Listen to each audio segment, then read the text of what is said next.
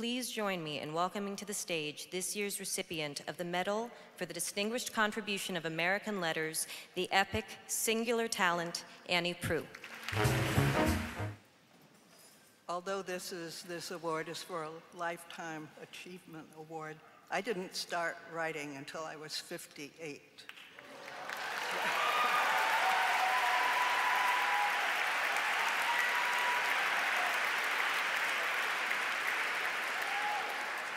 So if you've been thinking about it and putting it off, go ahead. Thank you.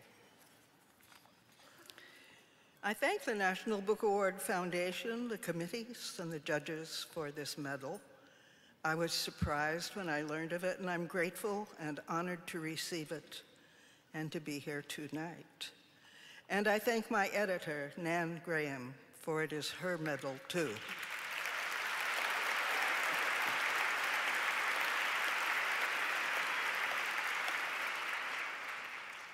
We don't live in the best of all possible worlds. This is a Kafkaesque time.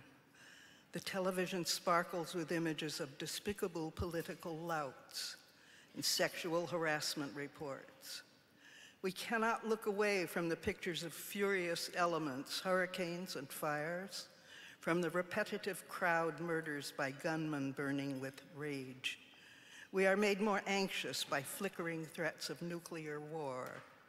We observe social media's manipulation of a credulous population, a population dividing into bitter tribal cultures.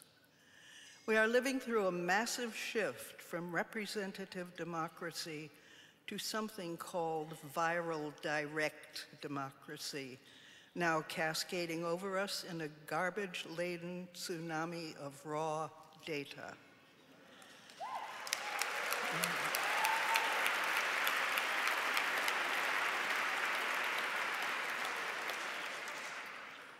Everything is situational, seesawing between gut response likes or vicious confrontations. For some, this is a heady time of brilliant technological innovation that is bringing us into an exciting new world. For others, it is the opening of a savagely difficult book without a happy ending. To me, the most distressing circumstance of the new order is the accelerated destruction of the natural world and the dreadful belief that only the human species has the inalienable right to life and God-given permission to take anything it wants from nature, whether mountaintops, wetlands, or oil.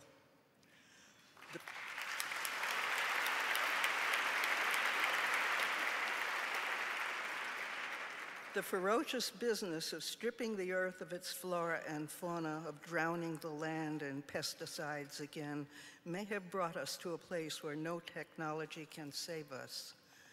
I personally have found an amelioration in becoming involved in citizen science projects. This is something everyone can do. Every state has marvelous projects of all kinds, from working with fish, with plants, with animals, with landscapes, with shore erosion, with water situations. Yet somehow, the old discredited values and longings persist. We still have tender feelings for such outmoded notions as truth, respect for others, personal honor, justice, equitable sharing. We still hope for a happy ending. We still believe that we can save ourselves and our damaged earth, an indescribably difficult task as we discover that the web of life is far more mysteriously complex than we thought and subtly entangled with factors we cannot even recognize.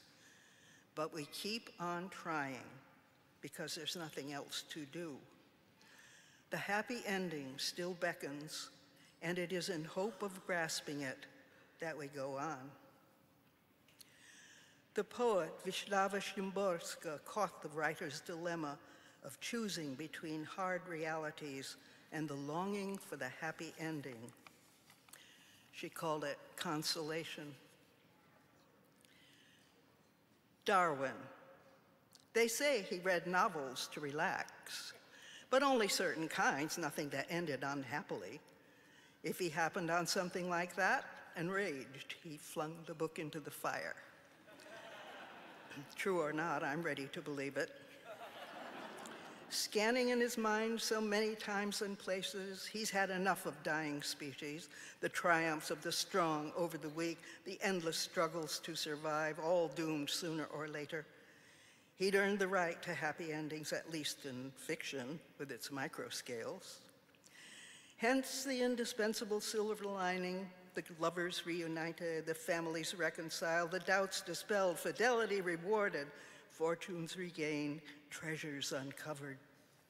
Stiff-necked neighbors mending their ways, good names restored, greed daunted, old maids married off to worthy parsons, troublemakers banished to other hemispheres, forgers of documents tossed down the stairs, seducers scurrying to the altar, orphans sheltered, widows comforted, pride humbled, wounds healed, prodigal sons summoned home, cups of sorrow tossed into the ocean, hankies drenched with tears of reconciliation, general merriment and celebration, and the dog Fido, gone astray in the first chapter, turns up, barking gladly in the last. Thank you.